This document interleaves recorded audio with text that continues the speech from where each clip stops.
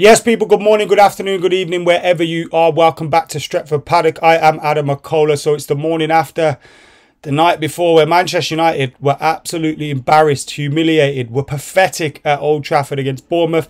A 3-0 defeat, one of the most embarrassing results I've witnessed at Old Trafford. And there's been a fair few in the last 10 years, but Jesus, that was really, really, really bad.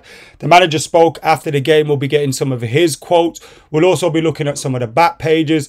And I'll just be giving you my general thoughts on how things are going for Manchester United at the minute. They're obviously not going well. The pressure that's building and mounting on Erik Ten Hag. We'll get stuck into all of that. Before we do, make sure you're hitting that subscribe button. You're liking this video, you're commenting, you're sharing, etc. Hitting that subscribe button helps us massively. So if you haven't hit it yet, get hitting that subscribe button. And also on the 28th of December, not far away now, we're live in Dublin with Wes Brown, myself, Jay, Joe and Steve are all live in Dublin with Wes Brown. So make sure you come and join us just after Christmas. It'll be a laugh. So 28th of December, the link's in the description below. We'll see you there. But let's get stuck into what is happening at the moment at Manchester United at Old Trafford. Erik Ten Hag says the squad is, quote, not good enough after defeat by Bournemouth. The Manchester United manager Erik Ten Hag said the humiliating 3-0 home Premier League defeat by Bournemouth left him annoyed and disappointed, and admitted his side were not good enough to be consistent as their season lurched into another bout of soul searching.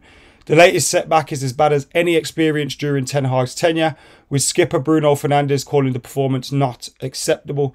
Ten Hag meanwhile described United's start as no good and poor. We'd fallen behind to Dominic Solanke's 5th-minute effort. We never really seriously threatened to equalise, and that's what it says in the article as well. Coming 7 days after the performance at Newcastle that was roundly condemned, it raised serious questions over the assurances Ten Hag delivered around the midweek win over Chelsea that United were moving forward.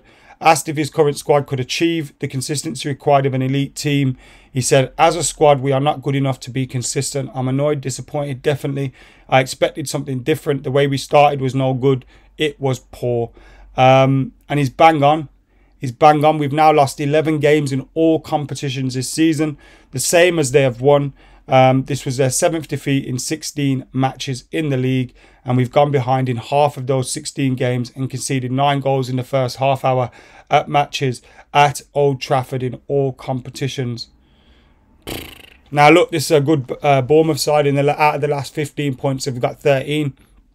Fantastic. But Manchester United were rubbish. Rubbish, spineless, gutless, soulless.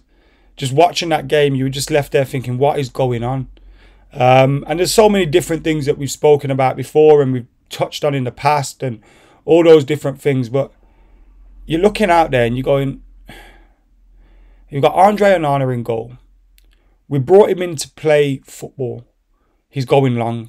If you're going to get him to do that, why didn't we keep David De Gea? So why have we brought in a player and got him playing against the way that he plays best? Then we went into the defence. We had Luke Shaw at centre-back.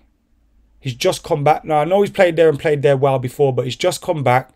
We hadn't had our first choice left-back. Maybe you could try, stick him in his normal position. He's also not been playing very well. We need to get him playing well. Is playing him out of position the right choice? Especially when you've got Varane on the bench. And we're not picking him because of angles. Harry Maguire deserves to start ahead of him, apparently. And Harry Maguire's been excellent. He got player of the month. He's done well. But ultimately, we're still conceding goals left, right and centre. Conceded 4 against Copenhagen, 3 against Galatasaray, 3 against Bournemouth. Raphael Varane is sitting on the bench. He's a far superior defender. Why isn't he playing? Why isn't he playing? It makes no sense. We want to garner this style of play and we want to do this, that and the other. Yet we've got the goalkeeper that we brought in to play football going long. We've got a defender who's better at playing out from the back sitting on the bench. We've got our left back playing at centre back. We've got an emergency full back playing.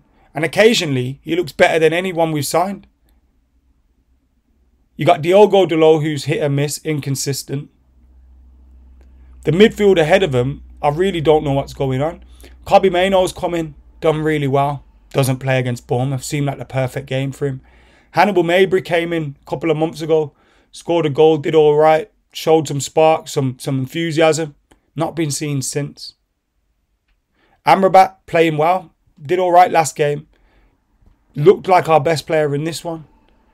But guess what? He'll probably be the one that's dropped for next game. Meanwhile, Scott McTominay plays every single week. He can't pass. He gets about 10 touches a game.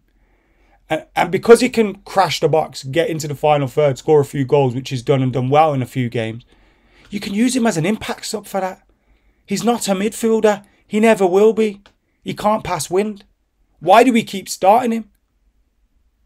So again, it goes, where's this style of play that you're thinking of? Because you're giving up control in midfield by playing McTominay. And then you play Bruno next to him, who takes risks, takes chances and all that. Cool.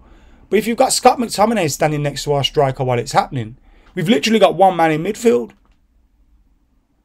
Head scratchers all over the place. Now, yes, we've got injuries. Lisandro Martinez, Mason Mount, Casemiro, etc. But even if they were there, like, I struggle to think it would be better. Lisandro Martinez is the one where I think he'd make a big, big difference. But we've had Casemiro at points, Mount at points. We've still not been playing well with them. So again, you're just left scratching your head. The front line. Garnacho's been excellent this season. He was a bit poor against Bournemouth. Really poor against Bournemouth. Why is Martial starting ahead of Højlund? Your guy's there on the bench. He needs to score some Premier League goals. He hasn't scored one yet.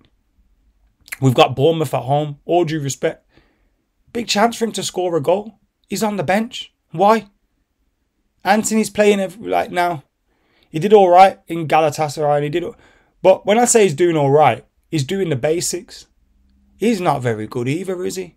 We spent £80 million on him. And you're just looking around and you're thinking, what is going on? What? And I know injuries have caused problems, but the manager has to get a grip of this. He has to get a hold of it. Because he's just, I don't know what's happened to him.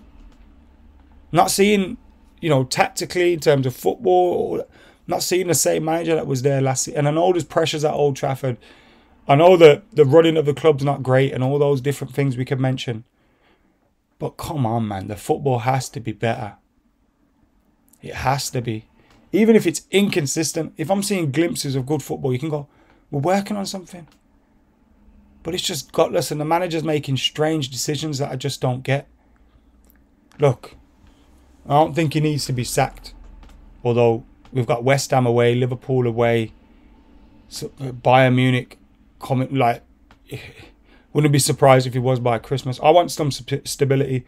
I want him to be able to turn this around. You look at, like, other clubs give managers a little bit more time. This season's already a write-off. Are you going to bring another manager and get a spike? Like, who's even the manager? I'd like to see this guy given some opportunity to turn it around, given the time to turn it around. But help yourself out a little bit. Jesus, because we know what some of these lot are at, and you pick them every week. Don't make sense. It don't. Anyway, let us know your thoughts in the comments below. I didn't even do the news in the end. I've just had a little moan, haven't I? Like, I don't want the manager sacked. I'm firmly behind him, but I'm sitting there thinking, what the hell is going on a lot of the time? Come on, Erik, man. Sort it out. Anyway, see you in a bit.